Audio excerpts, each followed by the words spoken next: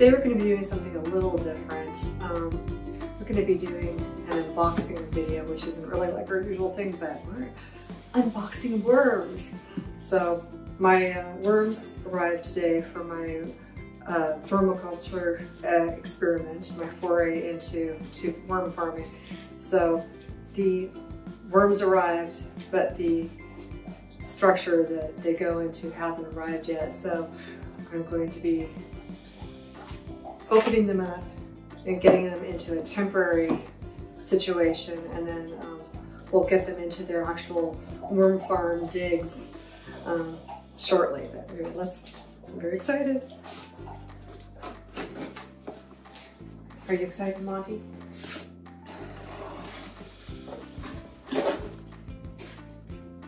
You excited?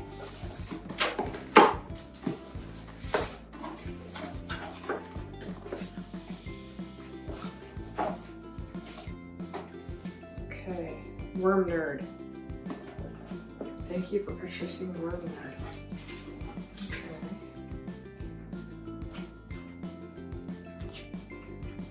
It's a very wet bag.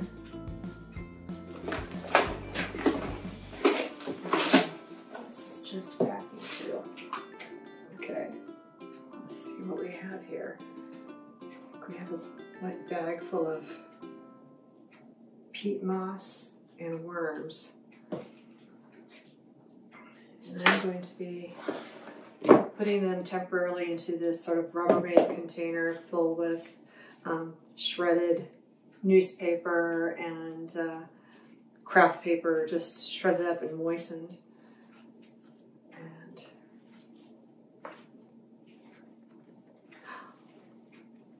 sure enough, it's worms. You all out. Don't want to miss anybody. Oh, okay. Worms. That is very exciting. And I'm going to give them some food right off. So I've got some kitchen waste and some coffee grounds. Let's dump my coffee grounds.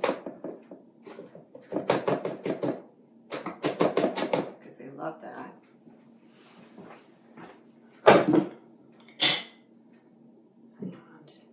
I don't want to put too much in here because there's only so many of them. They're going to multiply out once they get into their proper homes, but I'm just going to put some banana peels and coffee grounds in here. The rest of this will just go in my regular compost pile eventually.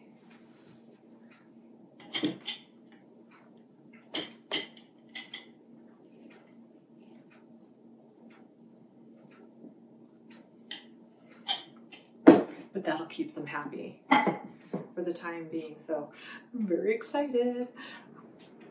By spring, I'll have a batch of compost. Very excited. All right. Hey guys. So this is day 2. And Melissa's here now. And this is going to be all new to me. The only thing I know about these worms is that they make great compost, and that I've heard, it might be apocryphal, that they make a chomping noise when they eat. So this will be something we will, I'll be anxious to hear if that's really true. Yeah. But in the meantime, I'm just along for the ride. So. I didn't know about that part. Yeah. All I know is good quality worm castings, like Coast of Maine is something like, it's like $10 for a little tiny bag. Yeah, and I figured, let's give this a shot. And it's a new pet. It's a new pet, and I'm going to name each and every little worm. So, and they're going to be able to stay in the basement, which stays above freezing, but not too warm in the summer. So it could be a place that I can go and take coffee grounds and kitchen scraps in the winter, where I don't have to go running all the way out into the compost pile in the snow. So that's great. In my mind, this is actually going to promote a little bit of you know, less efficiency, a less opportunity to go slip and fall on the ice and during the winter and whatnot. So this, we have the worms already. The worms came the other day, and so this is their home. This is going to be their new permanent home. I temporarily set them up in some Rubbermaid, but okay. The unboxing. The unboxing day.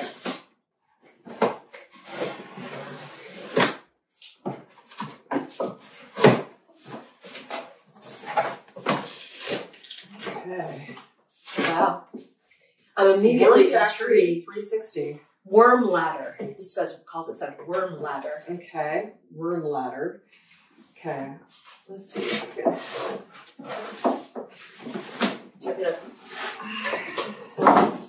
This is the lid. This is the lid. This is what it looks like, the base. So I'll set this here. Here is, ooh, looks like you got some starter. Yeah, starter bedding. Ooh, it comes with a thermometer. And I love a compost thermometer. It has the little faucet for the front. She's having such a nerd girl moment. Forgive me. I am such. And this is, as you would call it, this is a bit of kit, right? I love a good bit of kit, and a little rake of some kind, a little scraper of some kind. It's like something I use in the kitchen. Don't know yet. Sort of a. It's like a colander or a compost strainer. Yeah, I think it is a little bit like beekeeping that you have stacks of boxes. Yeah. But instead of honey, you got... Okay, all those different levels. So there's 4 different levels of these sort of mesh bottom boxes. And this all appears to be heavy duty plastic. It does. It seems to be kind of substantial, heavy stuff. So there's 4 of those. And I have a feeling, I don't know, but I have a feeling that when you put this all together, that these are going to be like where they're going to be making the compost, and you're going to be moving these up and down or something. Right. You will tell me. Right. I've got to read this a little bit more carefully, but the general idea is that this is the base, and this spigot will be going on to the front of this. What's the spigot all about?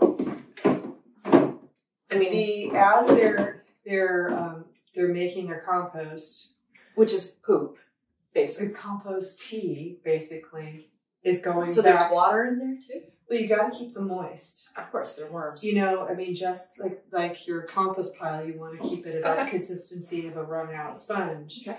And so eventually there will be a certain amount of moisture that leaches through the whole thing and drips down into here, and that cannot be thrown away. No, that's okay. That's compost tea. I get it. That's compost tea. So I'll be able to.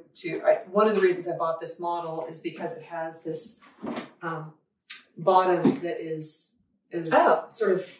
It's like a bathtub, so the water is the compost tea. It focuses it towards a drain, which is the spigot, which makes it really easy to harvest that as well. Interesting. And not all the models had that, and some of them had a flat bottom, which I knew that wasn't going to work. Tipping. So I think the next step is to read the instructions. Okay.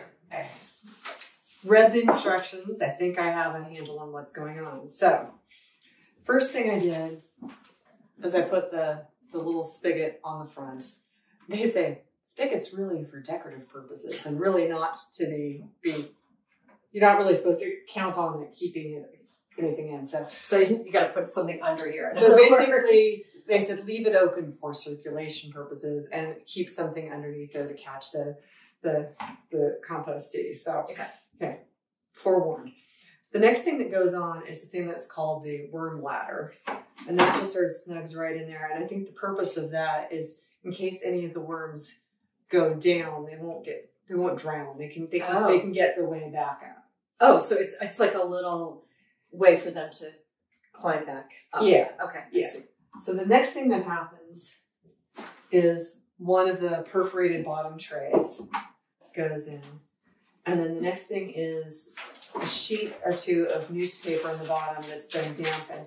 We have the water pitcher. Yep.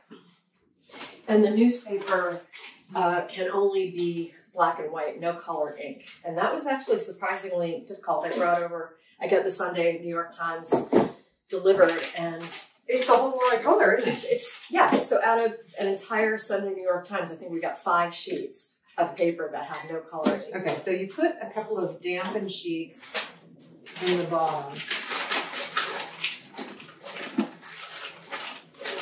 I guess just to keep the whole thing from falling through immediately. Okay. They've given me a certain amount of bedding that comes with the kit. Which is shredded newspaper. It's shredded newspaper, and also they gave me some coconut coir, which is, you know, I imagine most people are familiar with that. It's sort of the thing that's the front runner for the substitute for peat and potting mixes and things these because days. it's sustainable and peat moss, Well, or it's, you know, more sustainable. It is a byproduct of the coconut industry, but the problem is it comes all the way from Sri Lanka, so I wouldn't call that sustainable. Yeah, so until we find the solution to the, you know, killing the peat bogs and the shipping core from halfway around the world, you know, we'll eventually come up with a solution. But in the meantime, I'm using what they provided, which is they said to put half the bag of coconut coir in, or peat moss or whatever you have, half the bag of supplied shredded. Now that's newspaper. That newspaper, I see colored ink on that. I do see a little colored ink in there. I don't know. We went to links to make sure that didn't happen. Yeah, but that's all right. okay, so let's say I've got that in there, and then they said wet it until it's like a sort of a damp sponge. Oh, sorry, that's okay. I've got this sort of mixture that is sort of spongy. And I'm going to be putting it in here per their instructions.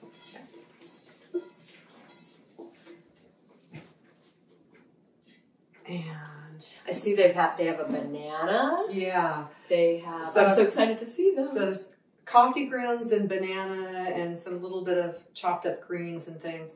And it says to put all that sort of food stuff in one corner. Oh. Although another one I saw said to do it in 2 corners. That's for what I did. And then to kind of gently, I don't want to hurt you guys, wormies. I'm going to dump you all into, there they are. They're the wormies. Hi, wormies. Jeez. Oh.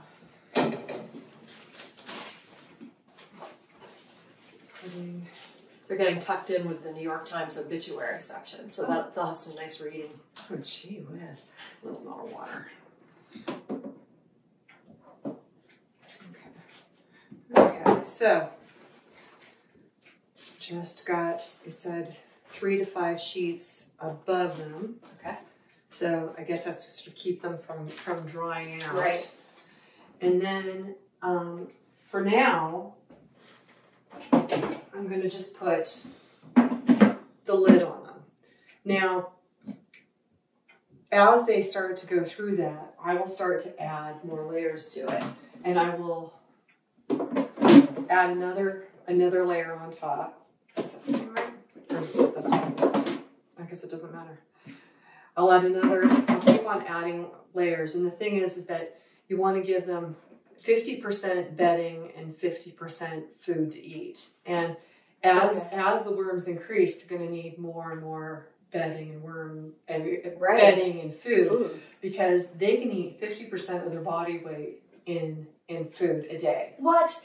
50% of their body weight. So the biomass of worms. So if you have a pound of worms eventually, this is a fairly small amount of worms to start out with, but as they increase, eventually will probably be something like a pound of worms. And that means you can put in as much as half a pound of coffee grounds and banana peels and so what else do they eat? It's basically anything that you would put in your compost pile except onions or eggshells. I was going to say eggshells would right. be a problem. Onions and eggshells are fine in your compost pile. They're going to break down just fine. Right. But in here, it's a little warmth and they need to navigate. You want to keep them between 40 and 80 degrees. So my basement is where I'm going to do that because it's always going to be above freezing. It's always above, it's always above 50 in my basement and usually not above 65 or 70 at the hottest. It's always a delightful place to be. Yeah. So. And then I just had one other question. So the holes in these things that look like a colander. So as the worms are going to eat their way upward, you're saying as you add these on, and they're going to migrate up through those little holes. Right. So right now we're only in one layer. Yep. And let's say. And how do you know when to put the next layer on? Well, that's a really good question. Yeah. I mean, I think I'm gonna have to kind of play it by ear, but I think that say in a week or so, just to be safe, I'll probably do the exact same process. I'll put some new wet bedding in here, probably less newspaper on the bottom, just because I want them to come up through. Yeah.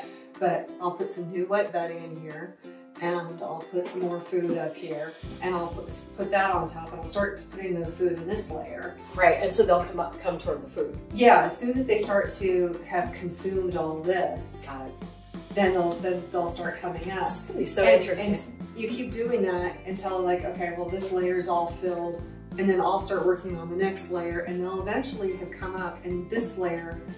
And it said it's within 3 months. Okay. And this should be this should be all full of compost. So I'll hopefully be on a regular cycle that every month or so I'll have a new bin to use. And new worm mommy. I know.